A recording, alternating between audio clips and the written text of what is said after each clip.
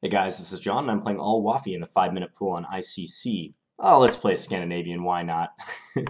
Hey, it's Friday when I'm recording this, and I just feel like playing a Scandi. So I've since learned that this is the Qatar flag, is that right? Yes, Qatar. Thank you guys who have pointed that out in previous videos. Okay, d3, this blocks in the light square bishop. That's kind of a passive move.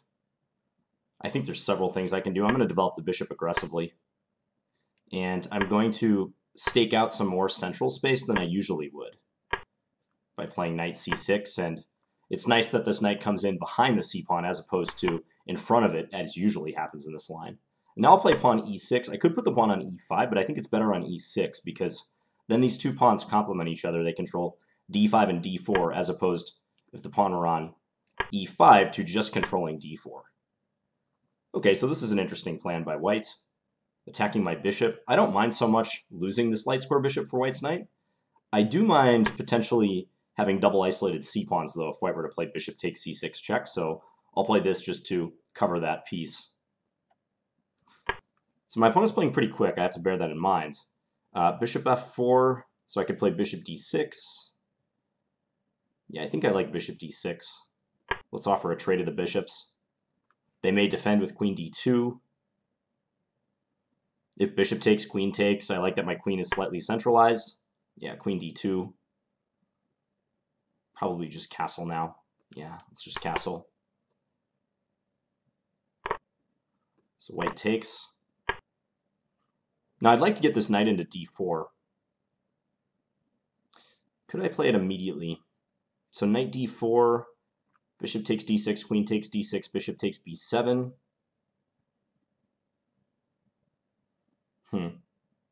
I guess I have rook b8 there, followed by rook takes b2. Yeah, this is kind of dynamic, but I think it's working out tactically. The other thing is if bishop takes b7, I take on f4, queen takes f4, rook b8. Then the bishop will move, and I'll have knight takes c2, forking the two rooks. So I thought for a second about playing a preparatory move like b6 or something, so the pawn is not in the line of fire of the bishop, but I don't think it's necessary.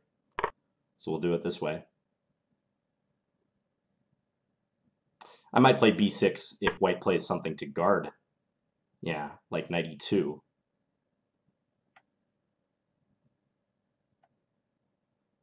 b6 or even b5. I think b6 is reasonable enough. And if the capture occurs, do I take with the pawn or the queen? I was thinking queen at first, but now I'm kind of reconsidering. Okay, so pawn there. Let's Check. take. I think we might have some nice pressure against their pawns. They'll play rook ad1 almost certainly. I'd like to get this knight to f4 eventually. I wonder if I could play g5, knight h7, knight f8, knight g6, and get it there.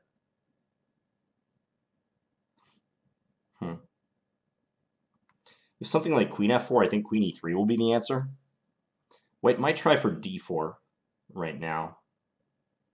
So I may want to take some prophylaxis against that. Actually, let's go here, and if queen e3, I'm thinking g5 to defend the queen. Yeah, so let's play it like this and encourage a queen trade. I don't think my pawn becomes too weak on this square. Unless they could play rook e5 to try to surround it, stopping pawn g5 after the capture on f4. But it's still hard to attack that pawn even, so I don't think that is going to concern us for now. d2, what's the point of that move? I don't know. Let's just play rook d6. Get ready to double the rooks on the file. So is this an all-out effort to play d4? That's what it looks like. So if I double d4, I can always push c4 then. Keep the position closed. All right, so they're coming at us with b4 this time. Knight d7, looking to go to e5. If that, though, then they might sneak in d4 while our knight is blocking the two rooks from coordinating.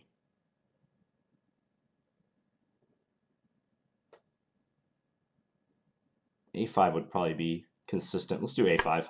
Just trying to control the b4 break.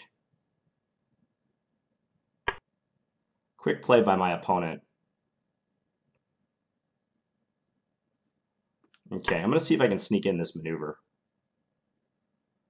That knight needs to be improved. I could go to d5, but they're just going to chop with their bishop. Should I ever do that? Yeah, so this is kind of expected.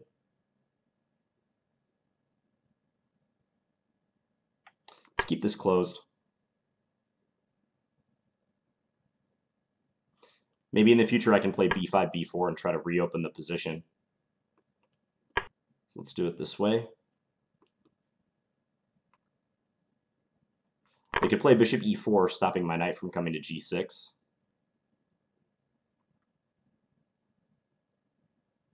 h4 maybe, trying to stop g5.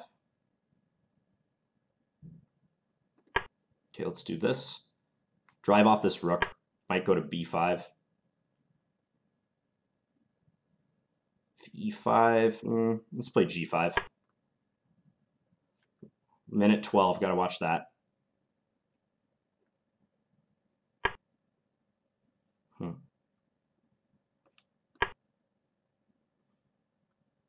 So bishop e4, probably knight e7.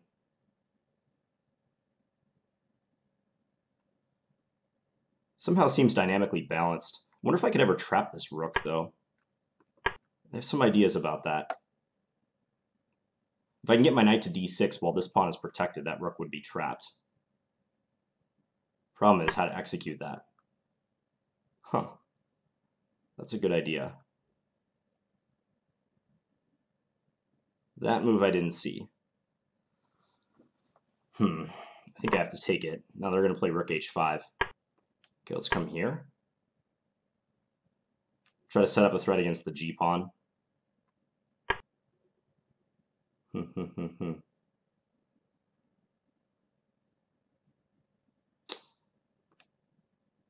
Maybe rook here.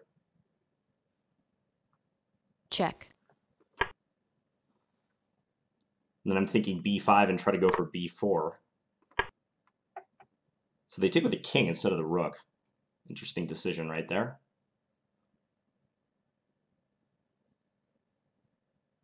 Check. Let's drop this back and encourage a trade.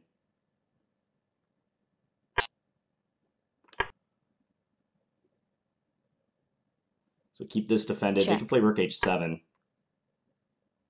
I might have to agree to a repetition if they want it. Let's come behind this pawn.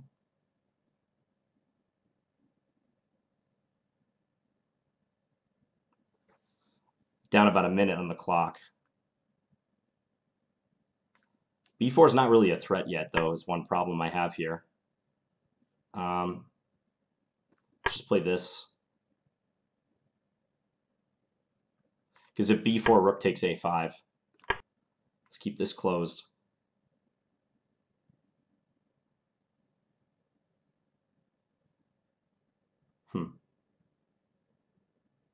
So if g5, I can play f5. Let's surround this pawn now.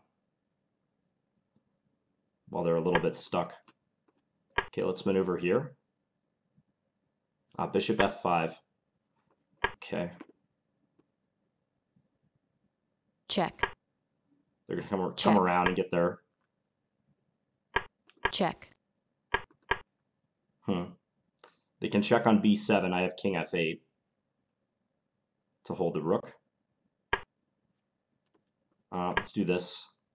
I know that blunders the b pawn, but I wasn't sure what to do. Time warning. Let's see if we can trade that.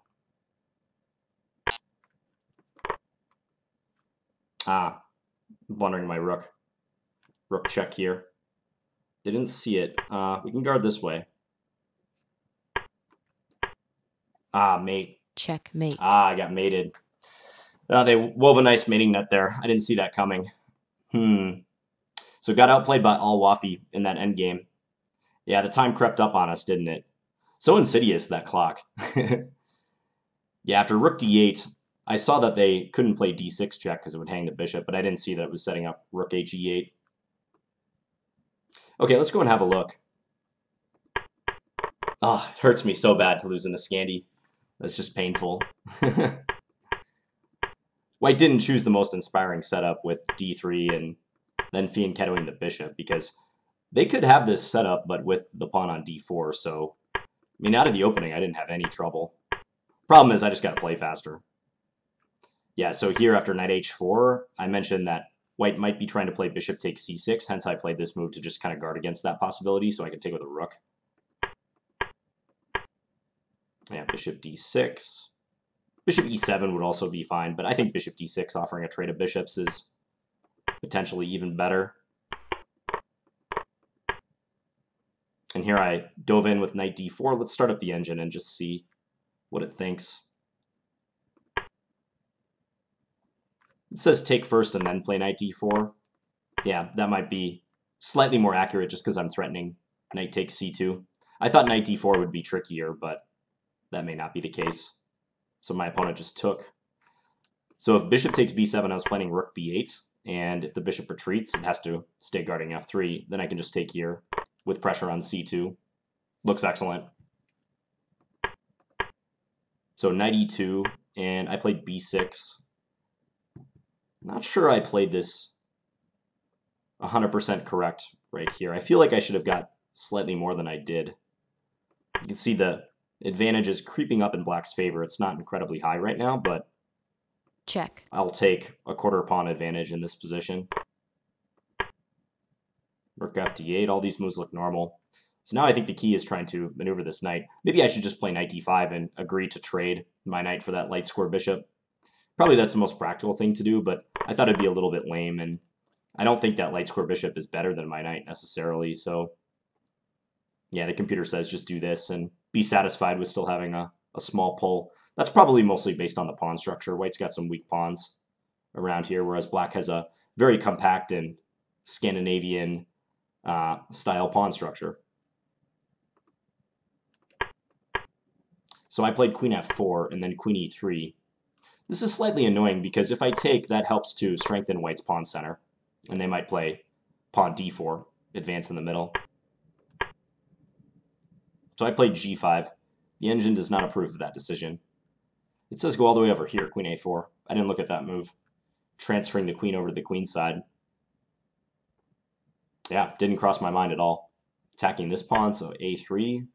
And now go about the plan of doubling up on the d file. I guess then my queen does monitor the d4 square. So there's something to be said for that. g5, rook d2. Again, I should play knight d5. So it actually says white should take and then go g5. Okay, this was something I was a bit worried about because if white can play g5 before I do, then I won't be able to rescue my pawn on f4. And if I play like knight h5 or something, I would assume bishop f3 attacking the knight is good. I'd have to play g6, and probably at their leisure they could do this and then play rook e4 and go after this pawn. Although maybe I can defend it tactically with a counterattack. But the knight on h5 is not well placed, and the fact that it might have to babysit the f-pawn is a little concerning. I mean, white might go rook e4 and then take on h5. Something along those lines. So rook d2, rook d6. But everything seemed all right. Even a5. Wasn't sure about this move because it does discourage b4, but it kind of weakens b6. b6 no longer is defended by a pawn. So I'm not sure. It's debatable how much I really have to worry about pawn b4. The engine says just ignore it, just play g6. And then after b4, rook c8, okay, just keep a solid structure. Keep the c-pawn defended. And again, it likes black. So king f1, and here I started maneuvering the knight. Yeah, and white chose a good opportunity to strike in the center. That was one thing I was worried about. If I move this knight, it's not directed towards the middle of the board, so they might seize the chance to play d4 and start advancing there. So d4, I played c4, keeping it closed. e5 is an alternative. e5 is a move I was considering even before white played d4. So I mean maybe even on this move, you could make an argument for e5. Wasn't sure though. I thought I might want to keep at least some pawns on light squares, because when you put all your pawns on one color like that and your opponent has a bishop of the opposite color, their bishop usually has free reign. So still, that might be better than the move I played, knight h7. c4, rook e1. Yeah, and finally take, before I get to put my knight on g6, whereupon I might recapture with the knight. Almost certainly would recapture with the knight if I could.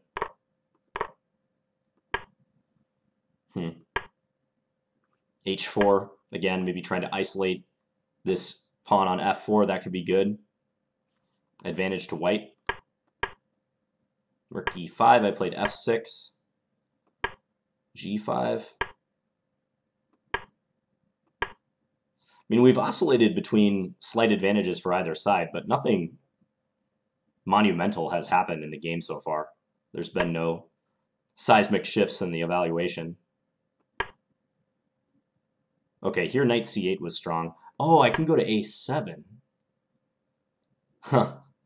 Yeah, a7 would function as a useful square to trap the rook just as well as d6 would. I don't have to get my knight to d6 to trap that rook. Oh yeah. Yeah, that's clearly the best move. White can't save that piece anymore, because all the squares along the 5th rank that it could go to are covered, and the vertical squares, the retreat squares along the b file, are also covered. It's that simple. Knight c8. Yeah, and nowhere to escape to with the rook, and knight a7 is coming. h4 is just a move too late. Yeah, White would have to do something like this and play on down an exchange. Wish I would have seen that. I played king f7. Yeah, now time became a big issue. h4 was a good move. I really struggled after this move, because now White's getting rid of their backward pawn, opening up the position a little bit, and freeing up this rook, which prior to that operation was looking a little poorly placed on b5 and could have been trapped, as just shown. Yeah, now I'm much, much worse. I couldn't find much to do here. I thought White might have even complicated it a little bit. Check. By and large, they kept me under pressure, but Check.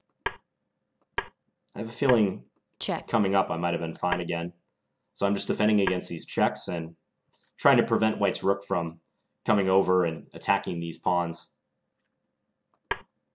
So here I got behind that pawn, and I could have played b4, huh? So if rook takes a5, b takes, f5.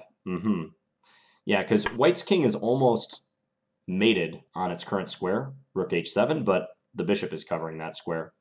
So f5 is a way to try to run an interference. And if g takes, I can't checkmate now because the king can go to one of these squares. But e takes f5, bishop f3. What happens if here? Oh, Checkmate. this is coming. Okay. Rook h6. Nice. Column checkmate. Ah, that's the clever point behind f5. So White can play bishop f3 even after a trade and Check. maybe hope to Check. hold. Check, check. King g8. f3. Boy, this position's precarious for White, for both sides, really. Somehow it's dead equal, but that's a lot for a blitz game. So tactically speaking, b4 might work out because White's rook is needed along the h-file. So rook b6 I played, and then f3 just stabilizing g4 and e4. King g8. So here I could have played b4 again. I was still worried about this move, but I bet the same operation is working. f5. Here it's even better. Because there's no bishop f3 for White. That's why.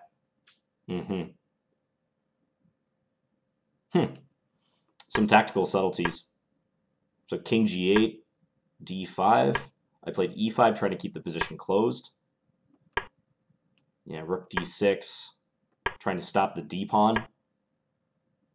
I sort of felt in Zugzwang right around here because I don't want to move the rook. The d-pawn rolls.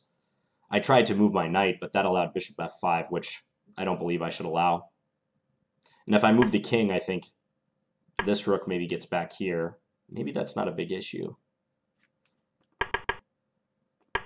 But king h3 was an unpleasant move to face when my time was ticking down.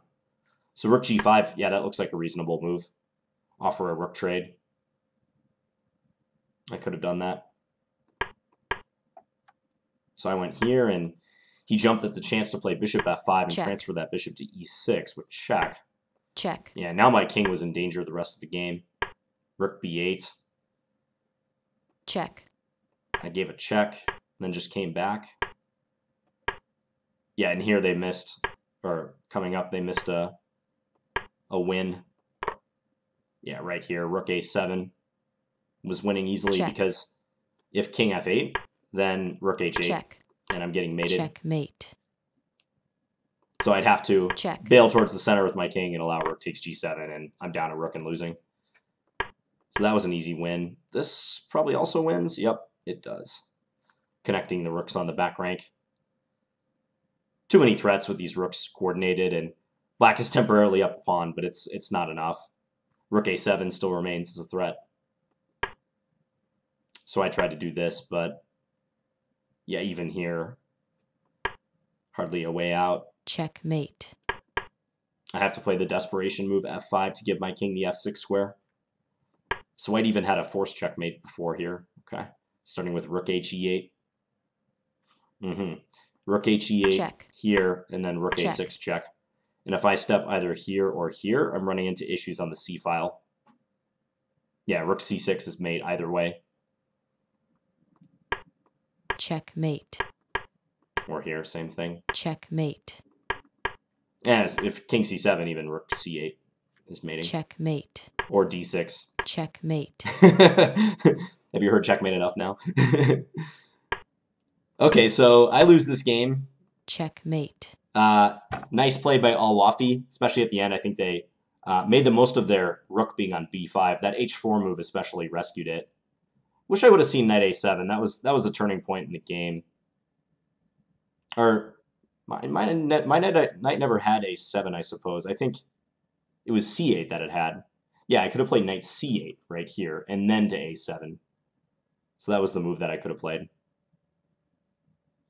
All right, at any rate, hope you guys enjoyed this video, and I'll be back again tomorrow with another one. Thanks for watching, guys. Bye.